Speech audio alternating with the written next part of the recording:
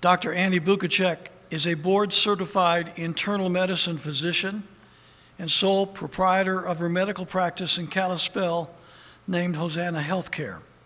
She's been practicing medicine for over 30 years, most of those years in Montana. She got her medical degree from the University of Illinois in Chicago, did her internship and residency of internal medicine at Oregon Health Sciences University. Dr. Annie is a council member and fellow of the American College of Physicians Montana chapter, and in 2019 won the ACP Laureate Award for commitment to excellence in medical care as well as service to their community and the ACP.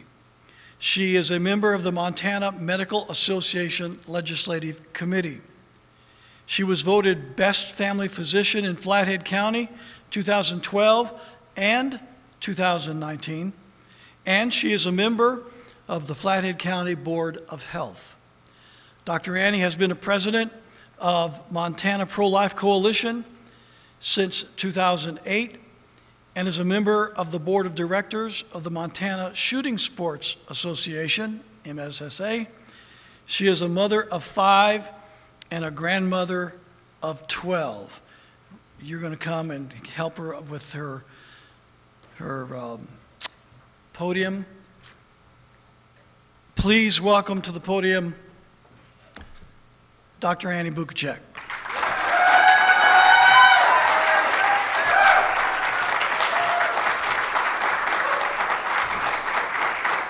Thank you, and thank you for the introduction. At a time where telling the truth is considered a threat to national security, we're very blessed to have a pastor who tells us the truth. We are blessed beyond measure. So I'm going to read this so that I make sure I don't give excessive commentary. So I'm going to talk about death certificates today. The decision for unprecedented government-mandated lockdowns has been based on the alleged death rate of COVID-19. Is this death rate based on truth? I posted the following question on Facebook yesterday. This is the question. Know anybody personally with baseline good health who has been hospitalized for COVID-19 alone or allegedly died from COVID-19? That was my question. I asked the question this way because if you know someone personally, you may know their baseline health status and some details of the case. And being tested positive for COVID-19 does not mean you have the disease. Even asking the question this specifically, I still got some people saying their spouse knows a friend who's of a nephew in New York. And some who answered yes but didn't give the details, even though I asked them, could you please submit some more details? I got over 350 comments and received dozens of no answers, if not scores.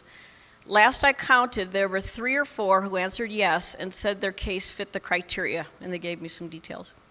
But even those 3 or 4, giving them the benefit of the doubt that they were answering honestly to the best of their knowledge, does that mean the person they described was actually stricken with COVID-19?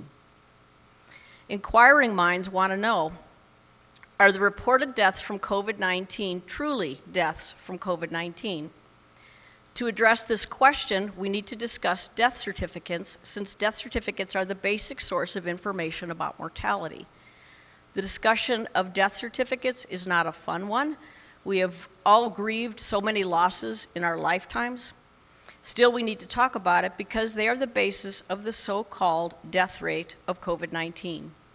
History-changing decisions are being made due to these figures despite the fact that they are flat out wrong, based on data that is insufficient and often inaccurate. Few people know how much individual power and leeway is given to the physician, coroner, or medical examiner signing the death certificate. How do I know this? I've been filling out death certificates for over 30 years. More often than we want to admit, we don't know with certainty the cause of death when we fill out death certificates. That is just life. We are doctors, not God. Autopsies are rarely performed, and even when an autopsy is done, the actual cause of death is not always clear. Physicians make their best guesstimate and fill out the form. Then that listed cause of death, whatever we list, is entered into a vital records data bank to use for statistical analysis, which then gives out inaccurate numbers, as you can imagine. Those inaccurate numbers then become accepted as factual information, even though much of it is false. So, even before we heard of COVID-19, death certificates were based on assumptions and educated guesses that go unquestioned. When it comes to COVID-19, there is the additional data skewer that is, get this, there is no universal definition of COVID-19 death. The Center for Disease Control, updated from yesterday, April 4th, still states that mortality, quote-unquote, data includes both confirmed and presumptive positive cases of COVID-19. That's from their website. Translation, the CDC counts both true COVID-19 cases and speculative guesses of COVID-19 the same. They call it death by COVID-19. They automatically overestimate the real death numbers by their own admission. Prior to COVID-19, people were more likely to get an accurate cause of death written on their death certificate if they died in the hospital. Why more accurate when a patient dies in the hospital? Because hospital staff has physical exam findings, labs, radiologic studies, etc., to make a good, educated guess. It is estimated that 60% of people die in the hospital. But even those in hospital deaths, the cause of death is not always clear, especially in someone with multiple health conditions, each of which could cause the death. Clear-cut causes of death might include traumatic brain injury, say from a car accident, intractable seizures or asthma, sepsis from overwhelming infection, respiratory arrest from a COPD exacerbation, ruptured aneurysm, metastatic cancer, massive acute heart attack, stroke, or pulmonary embolism. I will talk more in a little bit about why inaccuracy in the cause of death has declined for hospital deaths with the introduction of COVID-19 testing. There are also unclear causes of death in ambulances. That's a reality. An example would be someone with multiple deadly conditions who gets short of breath and dies before evaluation can be done. Was it the patient's underlying lung disease or heart disease that caused the shortness of breath, that caused them to call the ambulance? Or was there a concomitant pneumonia or other problem? We don't know because the patient died before the incident could be evaluated. So an estimated 60% of people die in the hospital. As to the other 40%, it is estimated about 20% of people die at home and 20% in nursing homes in this country. The true cause of death in these situations usually remains unknown. The death certificate is filled out with the best educated guess. Unknown causes of death include elderly people or younger people with known heart disease who die peacefully in their sleep. It is not acceptable to list old age as a cause of death, even though that may be more accurate than the cause of death we often list on the death certificate. We are allowed to state as a cause of death atherosclerotic cardiovascular disease, and that may be our best guess in a lot of these cases. But is it truly the cause? Who knows? Only God in heaven knows. Amen? So allow me to give a real-world example. One of my patient's fathers died about 17 years ago. He was old and in the final days of terminal cancer. He also had heart disease, but was too old and too sick to get heart bypass surgery. As he got near the end of his life, he came down with what appeared to be pneumonia. As my patient, this man's son, stood by his father's sickbed at home, the man died. No one else was there. The mortician was called and removed the body at about 2 in the morning. The next day, the funeral home called and asked my patient, the son of this man, what time did he die and what was the cause? The death certificate listed the man's son's best guess. The cause of death made by the deceased man's son was made official. He was cremated, so there was no second opinion. This man didn't even have any medical training that gave the diagnosis to the mortician. This happens all the time, especially in poor urban areas, casual country towns, and rural areas. In the case of my patient's father, did an accurate cause of death matter? Not really. But today, when governments are making massive changes that affect our constitutional rights, and those changes are based on inaccurate statistics, it does matter. There's a US standard for death certificates that includes a line for immediate cause of death, followed by 2 to 3 lines of antecedent causes, giving rise to the immediate cause, then 1 to 2 lines of other significant conditions contributing to the death, but not causally related to the immediate cause. For an example, immediate cause of death, sepsis, antecedent cause, pneumococcal pneumonia, other significant conditions, COPD. Okay, let's combine the information I've given you so far about the guesswork involved in filling out death certificates and apply it to COVID-19. The analysis that follows requires the presupposition that in today's medical climate, many, if not most, patients sick enough to be hospitalized will be checked for COVID-19. It also requires an understanding of what we know at this point, that most people who test positive for COVID-19 have mild or no symptoms. Therefore, testing positive for COVID-19 does not mean a person is sick with it, or if the person died, that they died from it. To drive this home, we need to understand how the CDC and National Vital Statistics System are instructing physicians to fill out death certificates related to COVID-19. Brace yourselves, and please pay attention, and let what I'm about to tell you sink in. The assumption of COVID-19 death can be made even without testing. Based on assumption alone, the death can be reported to the public as another COVID-19 casualty.